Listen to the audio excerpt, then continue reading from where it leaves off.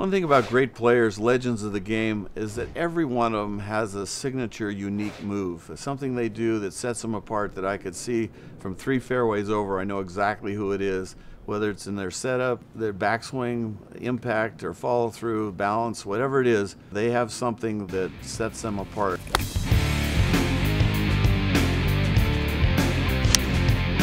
Hi, I'm Johnny Miller, and I'm going to show you the moves that made great players even greater. And that's going to be found on Golf Magazine and golf.com.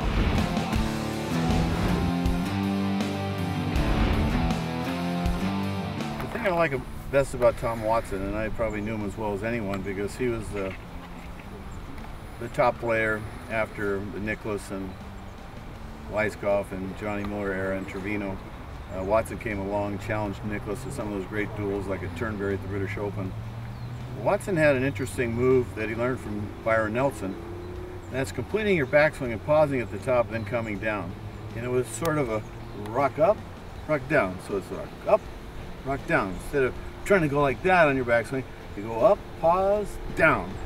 And it's really a great way to swing. I always say the one common factor in all ugly looking swings that have worked on tour over the years is almost every bad swing pauses at the top.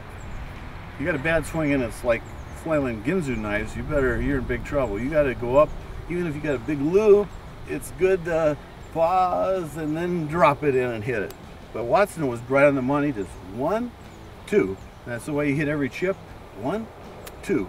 But he paused up there. In fact, a good way to do it is to practice, and I did this in my career, is I would practice taking it to the top, checking it out, and then hitting balls from that position. And I really highly recommend anybody that's struggling with their game, if you can pause at the top, you can actually reroute a bad backswing and make good shots out of it. You have time to reroute. So things are flailing all over up there, you better be right on the money.